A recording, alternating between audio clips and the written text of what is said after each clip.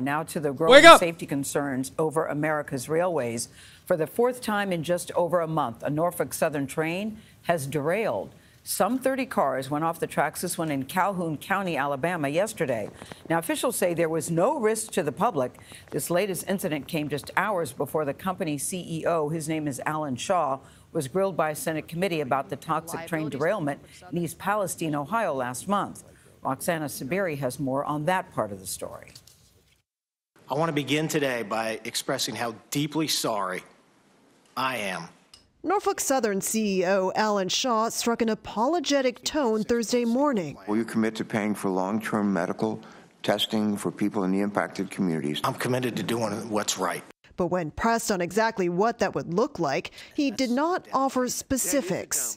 Will you commit to ensuring that these families, these innocent families, do not lose their life savings in their homes and small businesses? The right thing to do is to say, yes, we will. Senator, I'm committed to doing what's right for the community. This week, the NTSB began investigating the rail operator's culture of safety. We are committed to the legislative intent to make rail safer.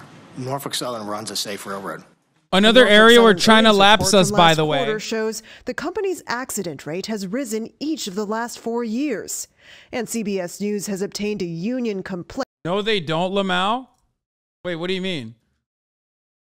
No, I'm talking about dealing with executives.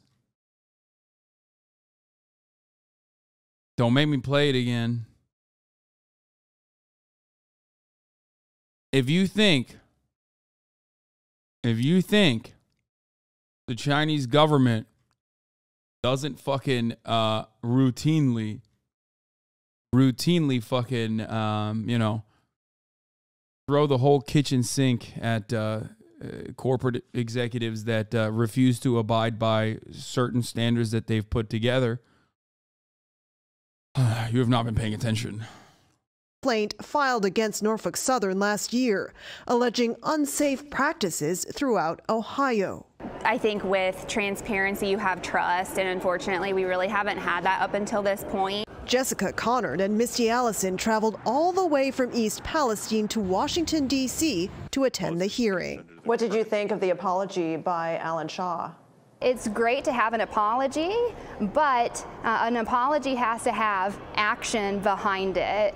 They, like so many others in that town, fear for their family's health. It's really impacted my 7-year-old, and even he said, "Mommy, am I going to die from being here?"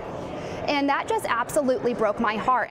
For CBS Mornings, I'm Roxana Saberi.